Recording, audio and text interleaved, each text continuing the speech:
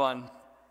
So it says, what made us unique? And then it goes into divine DNA. We're into part 2 of a several-part series. I don't know what it's going to end. Before Christmas for sure. We'll end it before Christmas because we have to talk about Christmas. So probably early December we'll be finishing up. And we're getting into all things DNA. I said last week in part 1 that if you didn't know, you probably know this, but maybe if you didn't, that you have divine DNA on the inside of you. You have the DNA of God. I don't remember what it was called, dinucleoribulonic acid or something.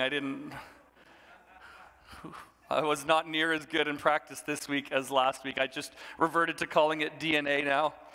But what makes you unique and the DNA inside of you also makes this church unique, because you're here, I'm guessing, because you like something that's going on or you believe God's called you here.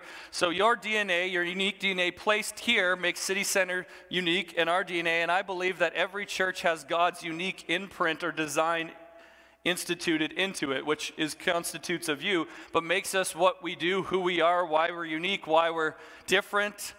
Why there's graffiti on the wall, why it's an old warehouse, different things like that. That all forms a part of it, and it's a genetic code that shapes us, creates us, makes us look like the way we do. And so we're unraveling that a little bit so that as we grow and as God takes us places, we all on the same page. I used the illustration last week about how we're the body of Christ, and if somebody comes in and they're a hand in the body of Christ, and then there's a foot and there's an ear, and was it a butt cheek? Did I do that? I'm back to the butt cheeks.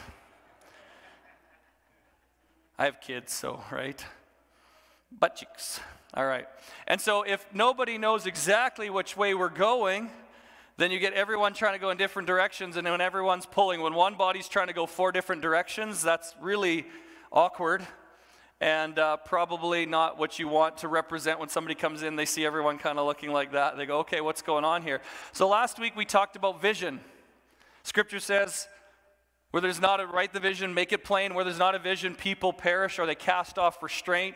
I talked about how if you find yourself doing some things and behaving in ways you don't want to, get some vision in your life, put some purpose, write something down as goals, because that tends to restrain you and put some parameters in your life. How many of you know that? When you have nothing to live for or nothing to go after, then you think, hey, I can just cast off restraint, anything goes. But how many of you know if you have a goal of something, like let's say being in the police force, right? Even when you're 17, 18, 19, 20, if you really have that goal, you're like maybe out with some friends and doing some stuff, and you're like, maybe I shouldn't be doing this because I want to do this later on. If I do this, that might put this in jeopardy. So vision helps restrain and puts everyone in purpose, does that, and helps define you and keeps you in line sometimes. So we talked about the vision last week. Does anyone remember, don't put it up, does anyone remember the vision? I mean, some people have notes. Does anyone actually remember some of it, any part of line of it? See if I remember it. We're going to put it up on the wall, and so you'll be able to look at it, but it's good to get this inside of you. The vision of City Center Church that I believe is God designed, it's divine, it helps us make what we are supposed to be and who we're supposed to be. Anyone remember anything? Who didn't look at notes? Then I'll go to notes. Okay, so that's good. To have a beyond the walls church. Okay, does anyone remember kind of the next thing? Excellence, right? So that develops excellence of spirit, capital S, and us flowing in the Spirit, but the Holy Spirit in this place. If you wondered why praise and worship kind of goes a little longer of late and we kind of sat there and flowed, that's trying to have excellence of spirit, allowing God to move, that we don't just come in and say, here's the timeline, and we go through it, and then we hope God kind of fits in there, and we say, God, here it is if you want to show up. But no, that we're allowed to say, hey, there's some space in here for the Spirit of God to move and intervene. So that's excellence, developing excellence of spirit. Who remembers the other 2 S's? Structure and strategy, right? So God leads, he gives us a structure. He gave Noah an ark, right? And he gave him all a bunch of details about the ark and how to build it. And Noah wasn't just winging it every day. 100 years before Noah finished, God gave him an instruction of how to do it. And then for 100 years, he had to faithfully walk that out, right? So there was a structure, and then at the end, he gave him the strategy after it was done. He said, well, it wasn't hard for him. It was like, I'm going to bring him in 2 by 2. There was a strategy of how that was going to happen. That was God instituted and done, but there was a strategy. And so we're in that. I was saying, there is the Spirit leading, we get a structure, and then a lot of times strategies will change. How many of you know it's okay to change a strategy? We don't want to confuse strategies with structures or the Spirit, because the Spirit guides them, but we should be quick to change strategies, less quick to change structures, and never quick to change what the Holy Spirit wants. But we sometimes get confused and we're like, why are we doing this again? We're changing this. No, that's just a strategy, and we're trying to get the heart of God to do it the best way. And so that was kind of last week's the missions. Oh yeah, to have a ball in the walls church that develops excellence of spirit, structure, and strategy to, what's the desire of this? Why are we doing all this? To what? To help people encounter Jesus. If you forget everything about the mission statement or the vision statement, you need to remember this. That has sat with me. How many of you, that question, remember we asked 5 questions, the 5 questions last week were, do we see people as God sees them? Do we treat people as Jesus would treat them? Do we see ourselves as God sees us? Do we treat ourselves as God treats us? Or treat ourselves as Jesus treats us? And then this last question has sat with me, and I cannot leave it alone. And I think if any church, our church, if everyone in here just landed this question and implemented it into their life, it would change everything. And it's this question: do I look like I've been with Jesus? That is, like, think of doing this as I'm about to go speak, or as I'm about to say something, or I'm about to do my taxes, or I'm about to do, and I'm about to do this. If I asked while I'm doing something, does this look like I've been with Jesus? Can you imagine how our interactions would change with the people around us? Could you imagine those thoughts that we have? Does this thought look like, or am I thinking like I've been with Jesus? Am I acting like I've been with Jesus? Do you imagine how many relationships between husband and wives would actually still be together if both of them took that approach? Am I saying wrong stuff? Everyone's like staring at me like this is, I don't know. Can I get a witness? Listen, I just came from a conference in Edmonton that was a charismatic conference. And there was a lot of feedback. What was the one thing the minister said? The guy gets up and he goes, if you like something, you say, roll that back. So he says it again. So I was like, I want to institute that. Roll that back. But it was very interactive. So now this is just like, so anyways, come on, just say, roll that back. There we go. That means you're listening. So the idea that, can you imagine in every relationship or everything you did, you couldn't even gossip. You couldn't. Like, if you're about to say something about someone and you think, does this, what I'm about to say, look like or sound like I've been with Jesus? Come on. All right, I got to get off that. Take that question, keep it, put it up somewhere. Maybe we should get it up here, because I think that question changes everything. And it's very simple. Does this thing look like I've been with Jesus? I can't preach on the review. So we're going to jump into part 2 here.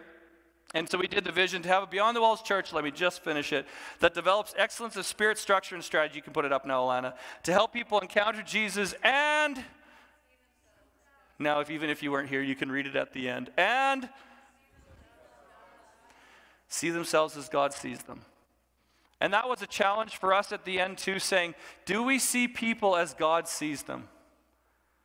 Oftentimes we see people as their difficulty, as their struggle, as their addiction, as their frustration to us. We see them from that, something in the natural, how they look.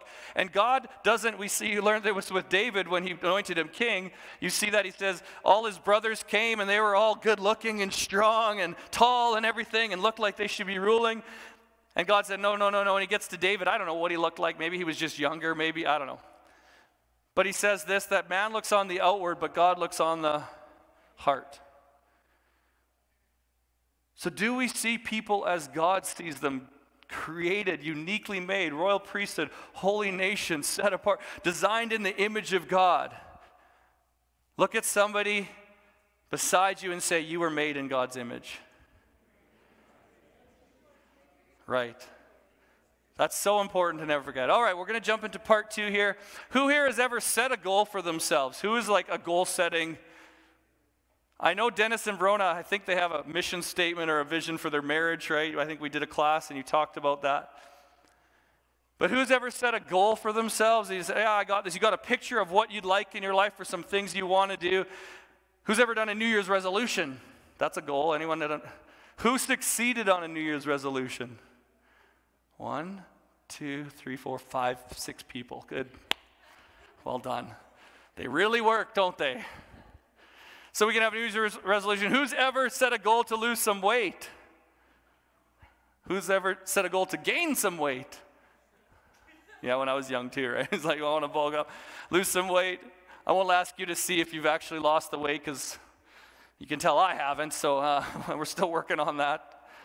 But we set a goal to lose some weight. It's something in 6 months I'm going to be like this. In 2 months I'm going to have this. When I'm this year old, I'll have millions of dollars. And we set goals, and those are good. But when you do those things, or a New Year's resolution or a goal or a vision, you can realize that they can be hard to attain. In sports, certain sports have goals as a thing that you achieve. If you're playing hockey, you want to score a goal. Play soccer, you want to score a goal. Other sports have different things. In baseball, it's runs. You want to get a run. Basketball, you get basket score. I guess you kind of score points, right? So there's different things. In, combat sports, you want to get a takedown, right? So there's this idea of goal or score or points, and only those who practice the most, prepare the most, put the work in the most, actually end up being the ones that score the most or achieve the goals. It doesn't just come naturally. There's a lot of people that want to get in these sports and make it to the NHL and the NFL and get touchdowns and different things, but they don't. And even the ones that make it, there's only certain ones that get to their goals. So getting to a goal can be really challenging. How many of you know that? Achieving a goal, setting them is easy sometimes. Yeah, I got to do this, I want to do this.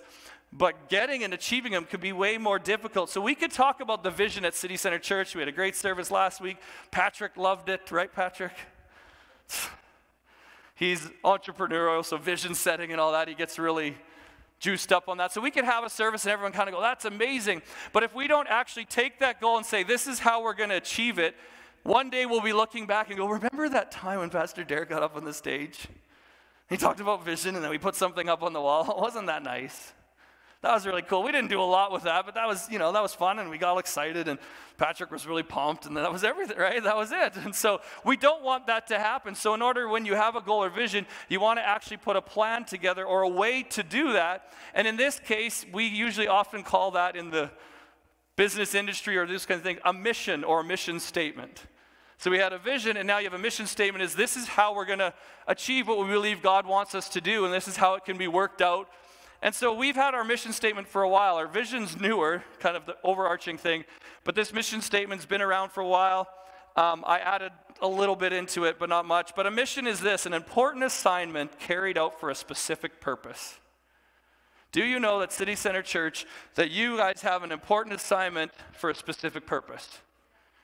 Well, if you don't believe that, then why are we here? We have an important assignment. Come on, how many of you know at this church, City Center Church, placed in the middle of 20th Street between G and H, God's heart, G and H, God's heart, G for, no, okay, you got it, right? Just making sure, alert, coffee's kicking in now, some of you, I can see everything's firing, starting to fire.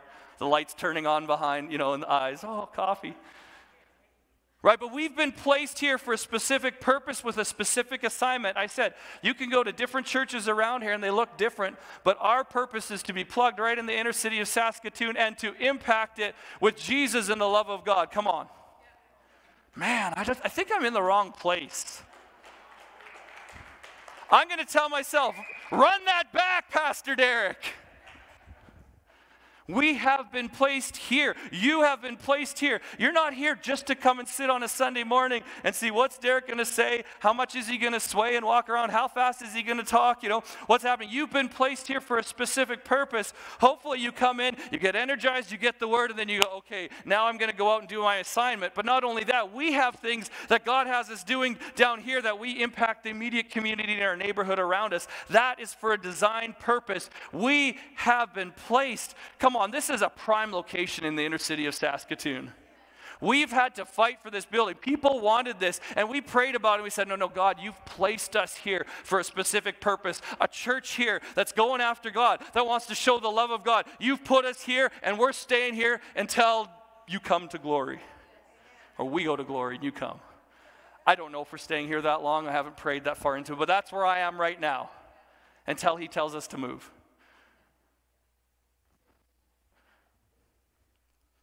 Guys, stop listening so well because I'm not going to get through this.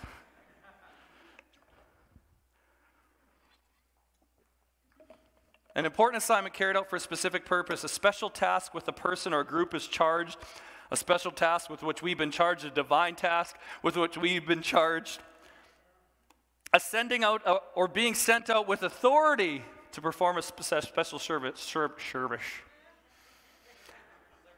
I am a little sleep deprived today, so there could be some words that don't form right. Like I said, I came back from a conference from Edmonton, got back later yesterday evening, and then got woken up at 4:30 in the morning. I don't know why. Just started praying and stuff. I usually get up pretty close to then, but that was still early, so. But hallelujah. We've been given a divine important assignment. We've been charged with a specific unique assignment. We are a specific unique church here in the inner city of Saskatoon. It's been entrusted to us for a specific unique purpose. And now we've been entrusted by God and given authority to carry out this vision. CC Church is on a mission to carry out our divine vision. So here's the mission.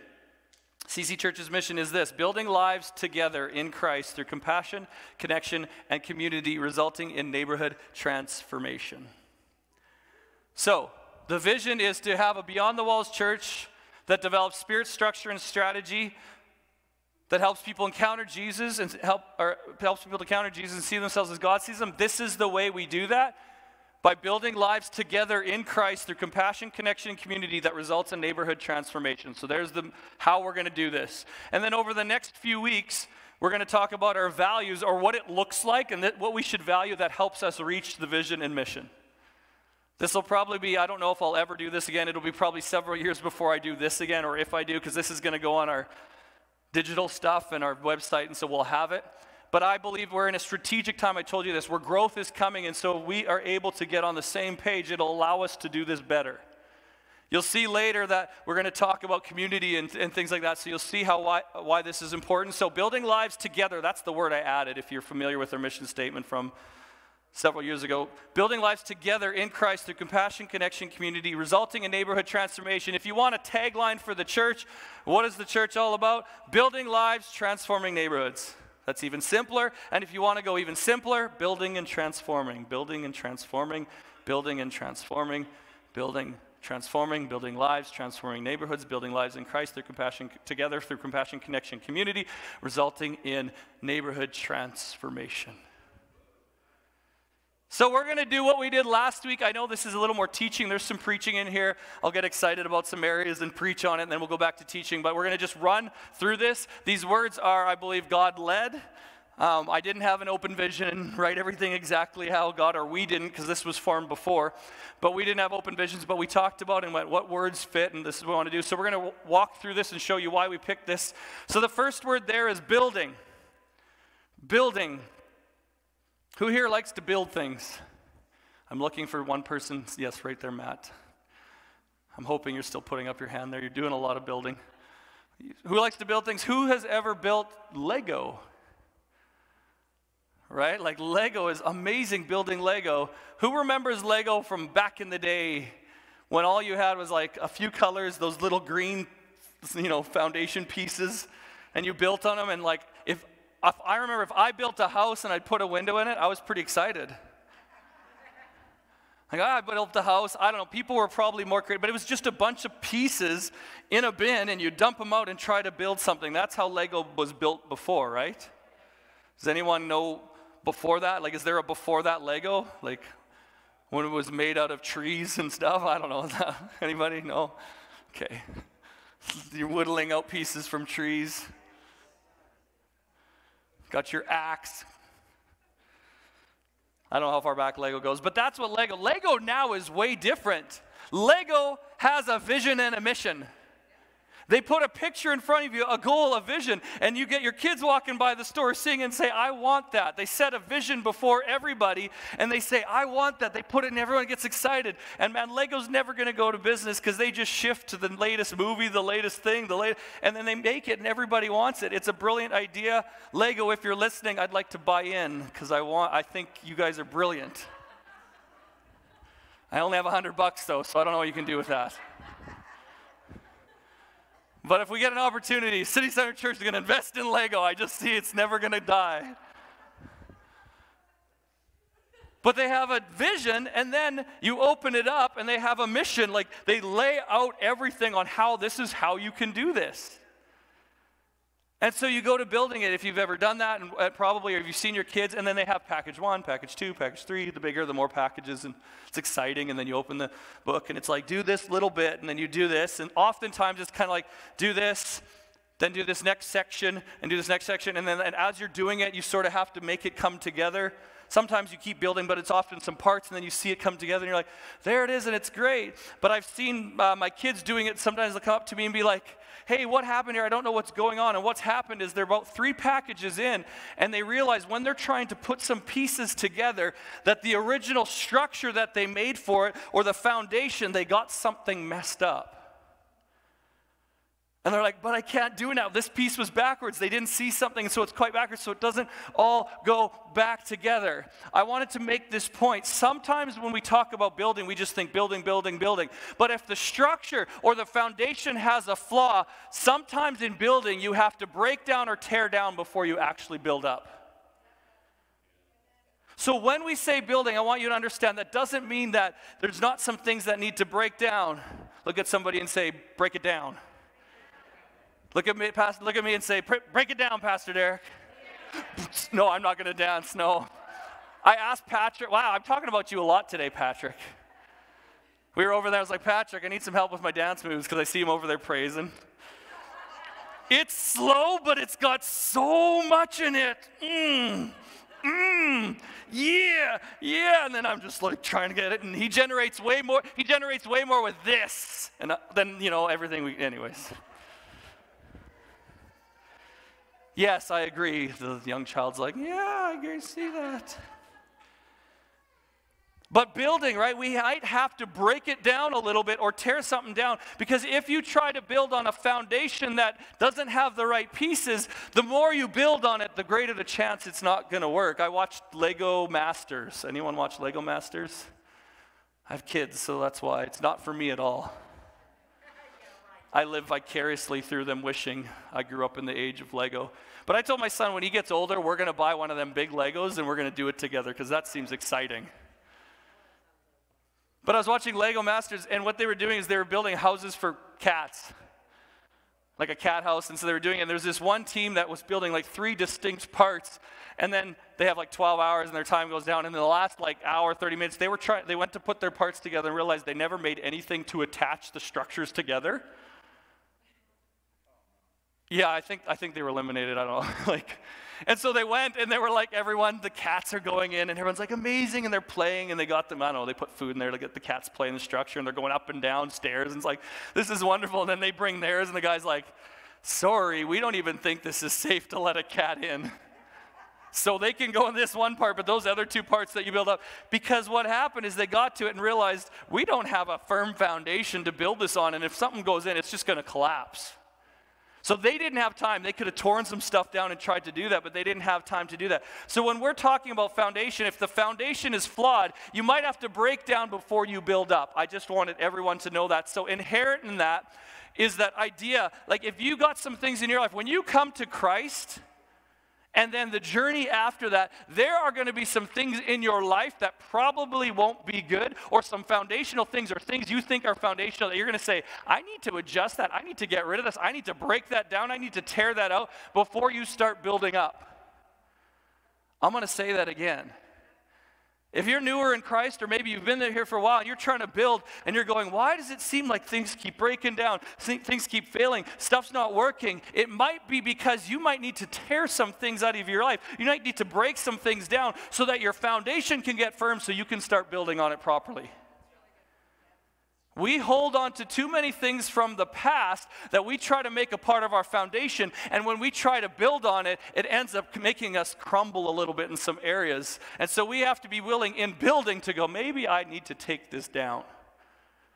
That was for free too. 11:56. Who put the time ahead 30 minutes?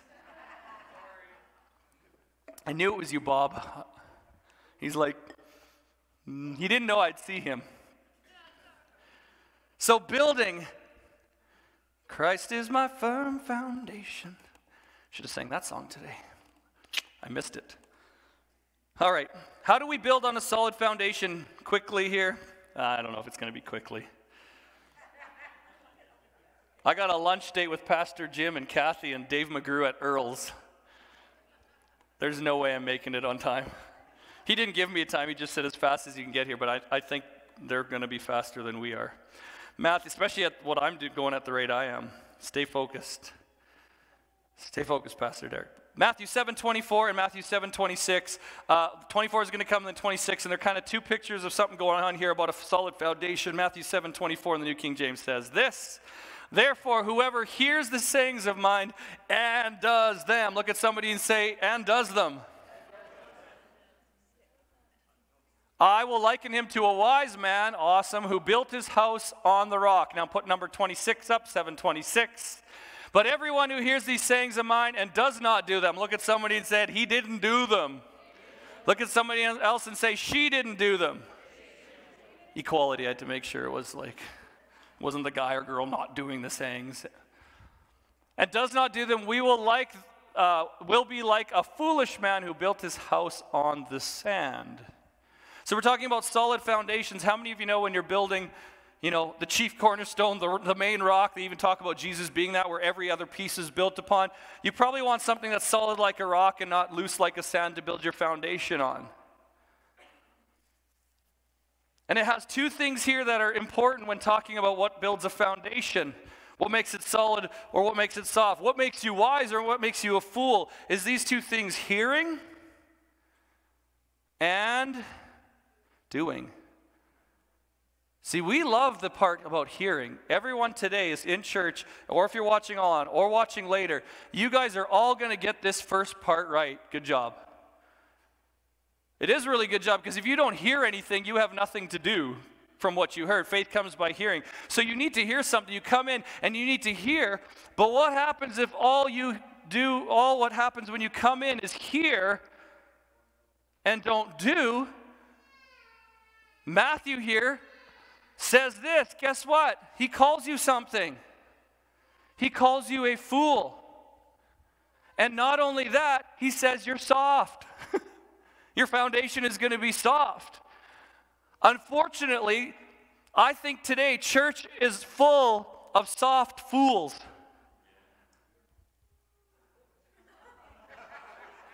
I already was like, man, I could see someone taking that clip and just it going real bad places fast, right? But church, not this church. Oh, no. We don't have any soft fools.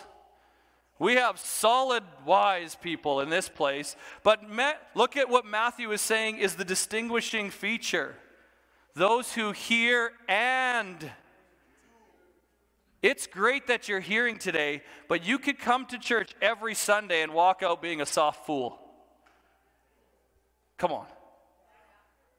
So if you want to build on a solid foundation, this is what James says. He says, if you're hearers of the word and not doers only, you go away, you do that, and you deceive yourself. You come and think, I'm good. I heard a lot today. This is great. And you walk out the door, and nothing changes. Guess what? The foundation ain't getting built. Is that what that says? Am I right there? I don't know if some of you are convinced, or maybe you're like, oh, that's me. I don't know. So it's great. You need to come to hear the word, because if you don't hear the word, you have nothing to act on. But if you just come in here, no, you don't want to do that. You want to be able to come and act on the word. Here's what hearers and doers do. It says this, Matthew 7:25, hearers and doers. I think I put this in. There we go. And the rain descended, the floods came, and the winds blew and beat on that house, and it did not fall, for it was founded on the rock. How did it get the firm foundation? Because they came in, and day after day when somebody instructed them in church, or they heard something, or they read it in the word, and they were challenged, or they listened to a podcast or a mentor, or somebody said something, they weren't just hearers. They said, how do I implement this into my life? How do I allow God to start changing me? How do I let Jesus on the inside of me come and start adjusting me so that I'm not just a foolish soft hearer, but I want to be a doer, so that when the storms of life come, I'm not shaken. My house doesn't collapse because my foundation in Jesus, because I've been doing the word, I've been growing, I've been learning, is strong. Here's hears only. Go to the next one there. Matthew 7:27. These are hears only. And the rain descended, the floods came, and the winds blew and beat on the house, and it fell, and great was its fall. Why? The foundation wasn't there. Why wasn't the foundation there? Probably someone was doing a lot of hearing, but not a lot of doing. See, it's the hearing of the word that makes your foundation, isn't the hearing of the word that makes your foundation solid, it's the doing of the word. So if things seem to be a little unstable in your life, that's a nice way to say it, it's falling, who's ever said, man, things just seem to be falling apart? That may happen. We have times of that. If it seems unstable in your life, start looking for ways to do the Word of God in your life, and it will start to stabilize you. Okay. That was building. I'm gonna. Thank you for coming. I know I saw him and I said hi. Thank you for coming. Appreciate you. Don't worry. Yeah, I wasn't bothered by the kids. I know they're going. All my kids are rowdy, but that's good. I don't mind little kids being little kids. That was building. I'm going to give you some hope. Everyone isn't that long. Like every word, I'm not going to talk for 10 minutes.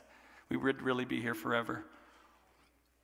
So the next one is building lives together. 1 Thessalonians 5:11 says this, therefore encourage one another to build each other up as you are already doing. Therefore encourage one another and build each other up as you are already doing. Talking about building each other up, building lives together. And I thought it was important to say building lives. We're not building moments together. Right? We're not just building Sunday mornings together. There are some people come and they just want to come Sunday morning, but what we want for church and City Center Church people and people that come, we want them to build their lives together. With us, with here, but also as you'll see as we go forward in Christ, we'll talk about that. So we don't want just moments or Sunday attendance, only select parts of our lives. We'll only let God have this part of my life, or we'll only let people come this close to us because we're guarded and stuff. No, we want people to be able to build lives together, not religious rituals, not just rules, lives. We are about building lives holistically and wholly, W-H-O-L-L-Y and H-O-L-Y. Holistically and wholly, completely building lives together. Together. Together. Who's ever heard this? Or maybe you've got a friend or you've married someone and you look at them one day and you say, man, we've really built a good life together. We've really built something together. What that means is that it's that DNA where it starts to intertwine and it forms that ladder and it goes like this and it becomes together where honestly you can't tell where one begins and the other ends. And so there's certain people you're going to have in your life where that probably happens, especially if you marry them, hopefully. But as we'll see, building lives, we're going to talk about building lives in Christ. I think this would be the biggest compliment, would be somebody saying, listen, I can't tell where Christ ends and where you begin. And I can't tell where you end and Christ begins because it's so intertwined together that it's just like it's kind of DNA meshing together and it's the same. And so that's the idea of together. We want to build our lives together with each other and in Christ. And so that's the next part. Building lives in Christ. Colossians 1:27-29. I'm going to give you a preview. In 2 weeks, Pastor Greg Gallen's going to be coming in to minister. Yeah, if you know him, he was my former basketball coach. So we go back a long ways, and his area of expertise is this idea of in Christ, Christ in us. And so I've been contending with this for a while. Last week, I think I made a statement that I'll probably roll back a little bit. How many of you know I'm not perfect? I know, babe. No, you put your hand up way too quick on that. She's like,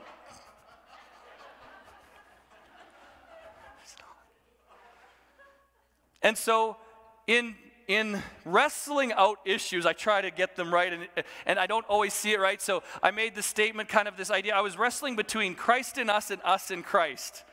And a lot of times we mesh them together. And so we were in Edmonton, Brian and I met with Pastor Greg. And so I asked him his question, and an hour and a half later, we were sort of through some of it.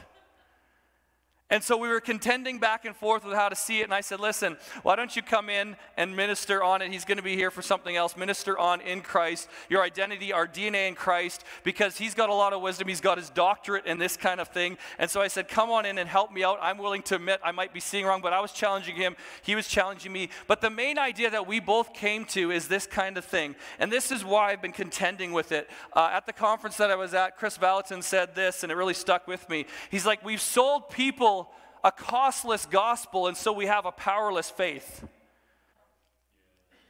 And the idea that stuck with me is this idea of a costless gospel. I get it. Jesus is the Savior of the world, right? He's our Savior. But I think oftentimes what happens is even when we do this, who wants to get saved? Right? And people put up their hands and we say, hey, great, you're saved. And we treat salvation, although it is the most amazing, life-altering, nature-changing event, we treat it as a one-time event, like you've got your ticket and now you're done. And there's nothing else about it. And so while I think salvation is an event, I also think salvation is a process of working out your salvation. Scripture talks about that. And so we both landed on this, and he'll talk about it, and you know, maybe sometime down the road I'll come back to what I was contending with, but it's this idea that if any man is in Christ, he's a new creation. Therefore, we are the righteousness of God in Christ. When you get saved, or that process, you get placed in Christ. And I thought, what if instead of saying, hey, who wants to get saved, we started presenting altar calls to say, who wants to be in Christ? Because there's something different about this idea of being in Christ and then Christ in us, Christ being formed in us while we're in Christ, because when we get saved, we all become brothers and sisters of Christ. Naturally, if you're trying to take a picture of it or what it would look like, we all become family because we all have the last name Christ. The anointed one in his anointing, you get that in your life, and so it's Jesus Christ, Nicole Christ, Brad Christ, John Christ. Oh, man. That's literally that guy's name. Who knows the comedian John Christ? Okay, nobody knows him. That joke would have worked a lot better if anyone knew him. Christ, and so we have the anointed one and his anointing in our lives. And so when we become in Christ, we get placed there as an event. We go, everything changes, but then we have to walk out a process. I'm going to read a verse that talks about maturing in Christ, developing in Christ. There's this process. There's something that's good. It's not a costless gospel.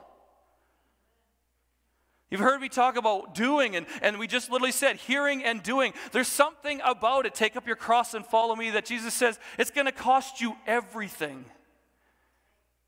And it should. When we get placed in Christ, listen, I can't stay on this. Greg's going to minister on this. I may just skip right out of this because I've taken too much time. But when you get placed in Christ, right, your identity is completely in him. So it doesn't matter what you think. It doesn't matter how you feel you are. It doesn't matter what addiction you came in with. It doesn't matter, because the moment you get placed in Christ, everything should be filtered out of that identification. And so we were just sitting there talking and trying to work. So I don't have a full handle on it. If you want to read Colossians 1:27-29, just know there's some things you contend with. And I'm like, I'm trying to see this right. And so God puts people in your life. And so in 2 weeks, he's going to come and he's going to share it. And it's going to be deep. He goes deep. You know, like he's very real, but it's very deep. And I love it because he challenges and he talks from such a personal experience and relational and stuff. And so I hope it progresses us in this, but we want to build lives in Christ. Not just an event, but a process of realizing, how do we live that out in our lives? How do we acknowledge what it means to walk in Christ, to work out our salvation, to do all those sorts of things? So we want to be able to do that. Because I know you can have the DNA and of Jesus on the inside of you. You can look like Jesus without looking like Jesus. My kids look like me, DNA-wise, but they may not look like me behavior-wise. So although we get placed in Christ, we can have him inside of us, and I believe we're made in God's image. There's processes and steps that we have to do and live in order to become like him. Okay. Whew. So we want to help people live their lives in Christ. So building lives together in Christ through, our first one's compassion. 12:11. Whew. Compassion. Matthew 9:36. When he saw the crowds, he felt compassion for them because they were weary and worn out like sheep without a shepherd. Matthew 14:14. And he stepped ashore. This is Jesus they're talking, Matthew's talking about. He saw a huge crowd, felt compassion for them, and healed their sick. We won't be moved like Jesus was moved until we have compassion like Jesus had compassion. It was compassion that moved him. I'm saying this compassion is the why we do what we do. Compassion is the why we do what we do. How many of you know that you usually don't change for what, you change because of why? Somebody's like, I get it. Let me give you an example. Someone has known they've needed to change their eating habits, start working out. They'll be unnamed. We won't name this person Derek. That would be too obvious. But they've known they need to change some eating habits, start working out, some health things as you get, how many of you know as you get older, some of those things, that little chocolate bar sits with you a lot longer at 40 than it did 30 and even more at 50. And so God may be working with you. The what is still there. Yeah, it would be better to eat better. It'd be better to take care of myself. It better to be healthy. And so you struggle with that. And you have difficulty. Maybe you go to the doctor one day and he's doing some tests on you. You're going through your exam. And he goes, listen, we're taking a look at things around the heart. And if you don't change your eating and if you don't change some of your habits, you're going to have issues with your heart in a short amount of time. And all of a sudden you watch this person overnight start eating better, quit smoking, quit drinking, quit doing stuff, stop having fast food. And you go, what changed? The what was always there, but the why changed. So why is important? It's the most important thing when you're trying to do something. When we're going out and reaching needs and we're trying to say, hey, this is what we're doing and we're doing this and we're doing doorstep, you have to always make sure your why is there, and it's from the compassion of God in our hearts so that we see people as God sees them. Jesus was moved with compassion. And I'm not going to sit on this along because next week we're going to get into some values and I'm going to teach you all about compassion, not complacency. And there's a difference between compassion, sympathy, and empathy. And so I'm going to teach all about compassion from the prodigal son and how the father responded. And so we need to be moved with that, and so it's important. But City Center Church, we want to be a church full of compassion because then our why is in the right place so the rest of the stuff will follow suit.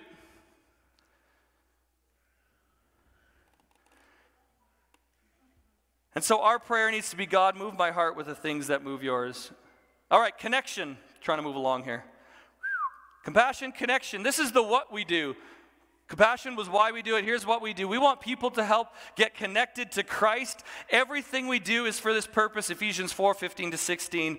Speaking the truth in love, let us grow in every way into him who is the head, Christ. From him, the whole body fitted together, knit together, connected, connection by every supporting ligament promotes the growth of the body for building of itself up in love by the proper working of each individual. Connection. Here's the point I want to make, and I'll try to get through some of this maybe a little faster. We are not just trying to build up conversions to Christ, we are trying to build up connections in Christ.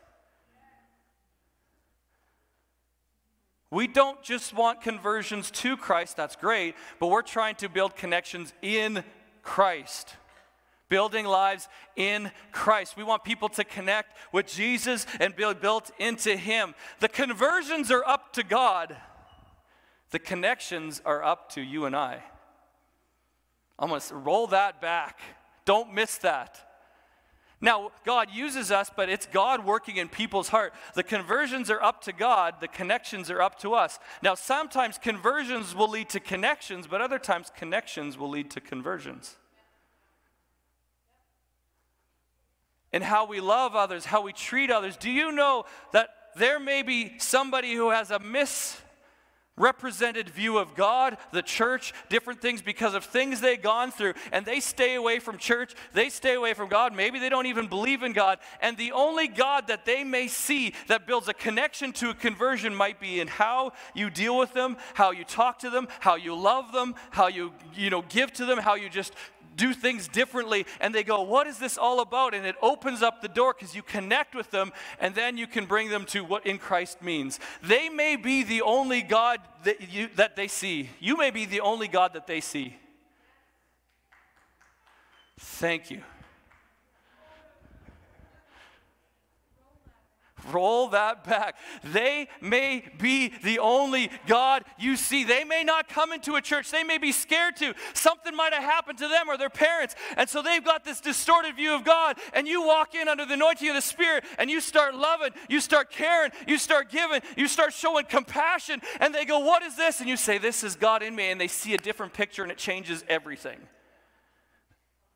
Whew. Connection. 1 John 4:20-21. Nah, I'm going to skip it, Alana. Let's go right to community.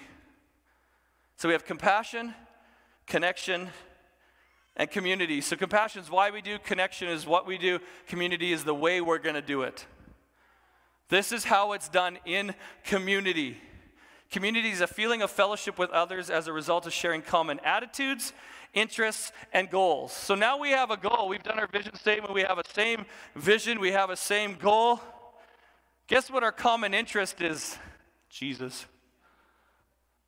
And then we're going to learn about our values and so that we have common attitudes or values. And so that's what community is. We want everyone to have a sense of belonging and fellowship around the cause of Christ. Hebrews 10:24, and let us be concerned about one another. This is community, if you were wondering what community means. Let us be concerned about one another to promote love and good works. This is a point. It's not going to come up on the screen. You can listen to it back or whatever. But here's number one. Community in Christ is a genuine concern for others demonstrated by love and good works. That's what community is. It's demonstrated to each other by love and good works. Love and good works. Love and good works.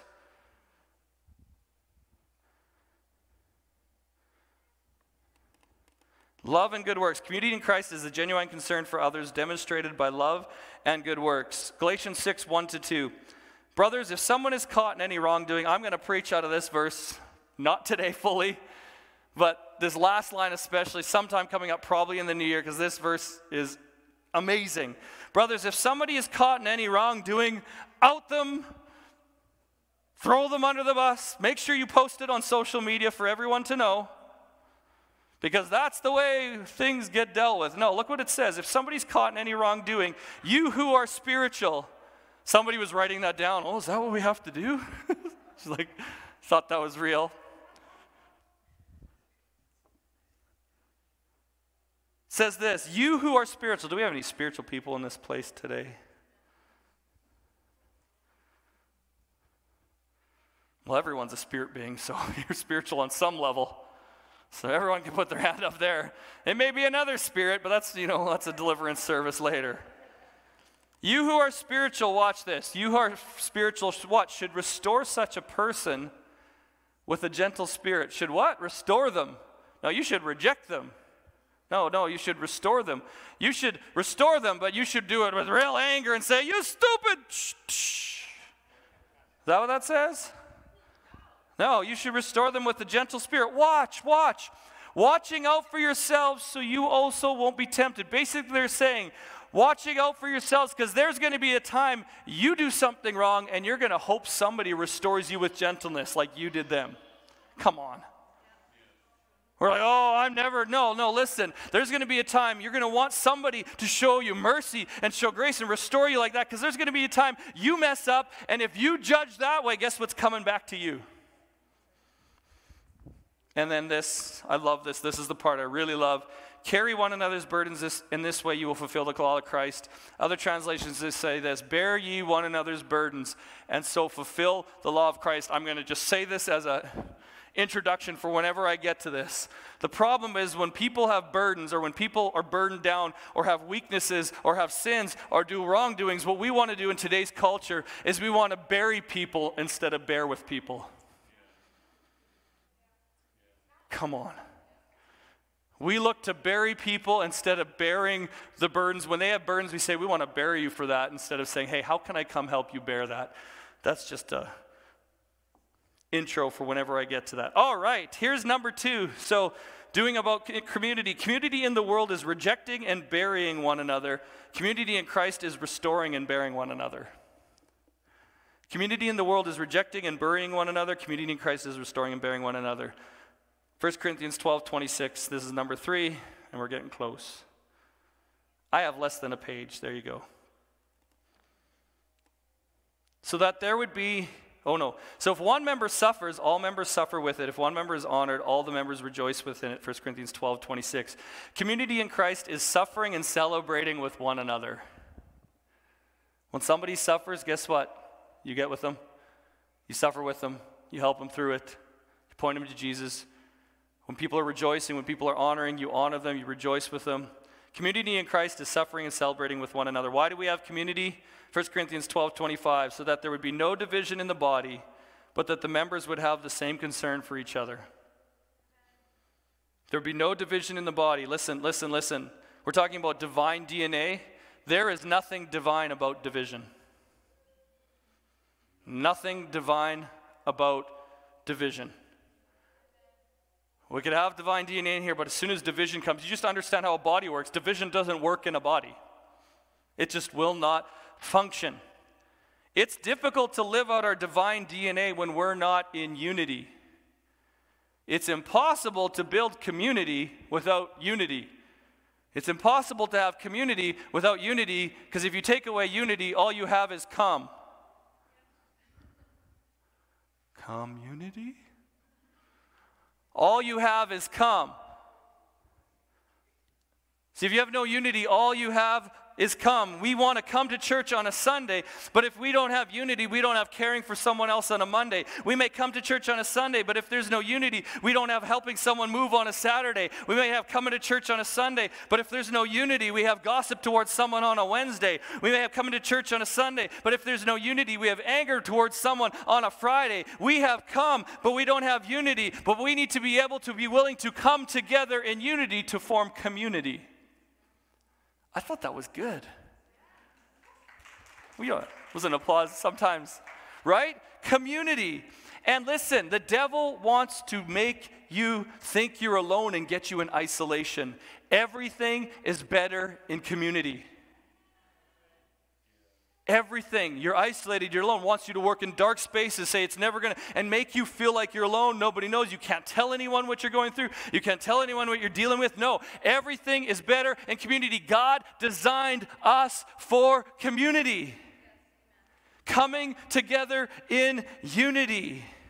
And when we do this, building lives together in Christ through compassion, connection, community, notice CCC. Compassion, connection, community.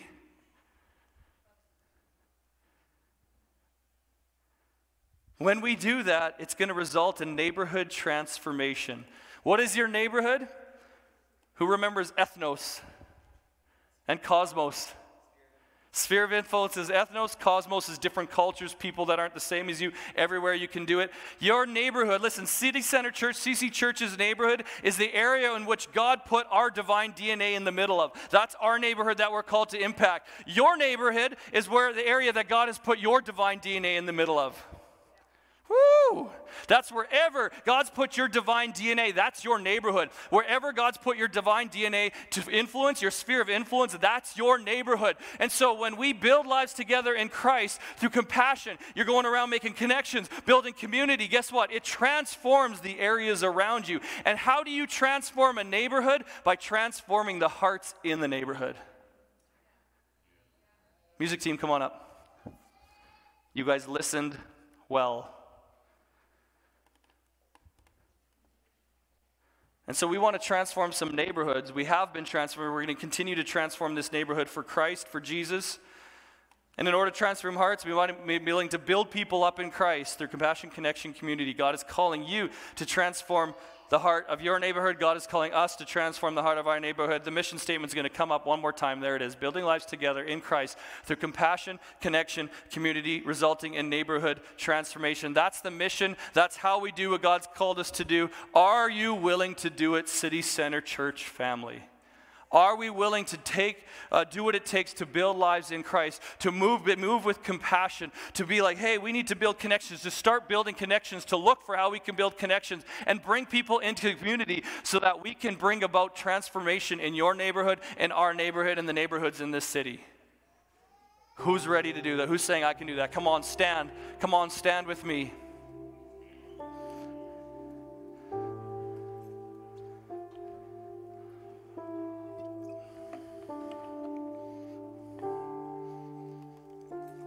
Couple questions and then we're done. First question is, I want you to ask yourself this week, who's my neighbor? Where's my sphere? Who's God calling me to do this to? Towards. Who's God wanting me to show compassion, start building connection, start creating community around them, show them the love of God, point to them, be Christ for them, help them be in Christ. Who's your neighbor? You want to ask yourself this week, who's my neighbor? You can all be Mr. Dress Up, is that right? Oh, Mr. Rogers. Not Mr. Dress Up. That's the guy in his tickle trunk. Casey and Finnegan. Oh, I got a joke. I should just stay on task. Okay, what is this? Close. What is this? Somebody said puppet. They're close. Finnegan naked. If you're younger, you'll have no idea what just happened there. Ask somebody who's older later. Some are older, like, no, I didn't get it either. It's all right. That was a blast from the past. I learned that one, and then oh boy, help me, Jesus. Who is my neighbor? Mr. Rogers. Who's your neighbor? Number 2, who is God calling me to transform the heart of? This is kind of a second one. Who's God calling me to transform the heart of? I missed an opportunity in Edmonton, I believe. I can confess. We were talking in the coffee shop, and God said, go bless the baristas that were working. Is that what they still call them? Baristas. And so I blessed them, and I was supposed to pray with them, and I kind of was figuring out, and I just didn't. So, but who's God trying to go talk, change the heart of, impact them, love them, tell them I love them, I want to show them something. We got to be looking for that. And then number 3, how can I demonstrate Christ better this week than I did last week? And on to that is always, the sub to that I don't think we should ever leave is, does it look like I've been with Jesus? Because if it looks like we've been with Jesus, then we'll demonstrate Christ better than we did the week before. And this is just by the Spirit. I didn't have this in my notes. But in order to look like Jesus, you got to learn how to be with Jesus. So we get it through the Word, but these times where you come in, that's why, again, praise and worship, don't come late. There's times for us to figure out how Jesus is like, sing about Him, get that revelation. And so you need to create times in your schedule where you can learn to be with Jesus. Let me tell you something, and then we're done. We'll pray for people. Whoever wants to pray, and we're out of here. My kids and I, and it's not my wife because she leaves earlier than us, but we've started reading the Bible every day on the Bible app. I've always struggled to get consistency in leading my family in family devotions, and I've always been bothered by it. Anybody can relate? It's like, and we do some evenings and we get good, and then, okay, we'll do it 3 times a week, and then things would get busy. So now we have the practice starting this year. We get the YouVersion out and the Bible reading for the day, and it's been great because I don't have to generate content, which is sometimes difficult, and it's got a variety, and it is simple. It's 10, 12, 13 minutes, but I'm telling you, it's changing my life. I'm in the Word a lot. I'm in prayer a lot, but something about getting up in the morning and just setting, it doesn't have to be hours. It just has to be prioritized and disciplined. And I'm watching my kids. I was in Edmonton. I didn't know what would happen. And my wife sent me a picture on Friday morning without me. They're sitting around the table doing their devotions, taking turns on who's reading and doing stuff. And I texted her and I said, well, the crux is going to be, do they still pray for people after? Because at the end, we always pray in tongues and we say, God, who are you wanting us to pray for? And sometimes it's some of you in this church, and that's always a little bit more difficult. But what happened is she texted me and she said, yeah, they on their own started praying for different people and different things, and they did it Friday, they did it Saturday, and then today, this morning, we got up and we were doing it together. We usually do it weekdays and you kind of do it on your own, but they were doing it and it blessed my heart. And it was what we're saying, it's finding ways to say, I'm going to get with Jesus so I begin to look like I've been with Jesus. And so I encourage you, if you don't have YouVersion, get YouVersion. It's easy. Get someone to show you. Many people have it. They have a daily Bible reading. It's not, you can do it at whatever level of prayer you want, but it will help you get consistent in it. And it doesn't have to be massive. It doesn't have to be complex. Just get discipline in it, and it will start to change your life. And for the first time, I'm excited. I'm like, oh, our family's doing stuff. We see God moving, and I'm leading in that direction. It makes me happy. And I'm also so excited that my kids are picking it up and starting to put it in practice in your life. And so we can do this together. And as we do that, the word gets in us and we go become more like Jesus. We come and affect our neighbors and look at our neighbors, and God starts just flowing out of us. Hallelujah. Let's pray. Father God, we just thank you for what you've done today already through worship, that we can come before you and you just always meet us here. We're so honored and grateful that you grace us with your presence, even that you just call us yours. Sometimes, God, I don't know how you just put up with us. It must just be frustrating. How you put up with me, God, but I'm so grateful for your never-ending mercy and what you've done. That, God, as you set the vision of the church and we're communicating it now, the mission of how to do it, and as we go next week into the values and the attitudes, the things we want to look like and talk like and stuff, that you help us all take this on so that when people come in, it looks like you, Jesus. Thank you for people this week that whatever they're doing, God, they're doing it in Christ. They're doing it empowered by you, that you help people to find moments to encounter you, to be with you, so they become, they look like they've been with you, Father God, and that we start looking around to go, God, who do you want us to impact? Who's our neighbor? How do we want to be Jesus to these people, Father God, that we start doing this and get boldness to just step into that, and we watch people's lives be touched and transformed with your power. In Jesus' name, amen. All right.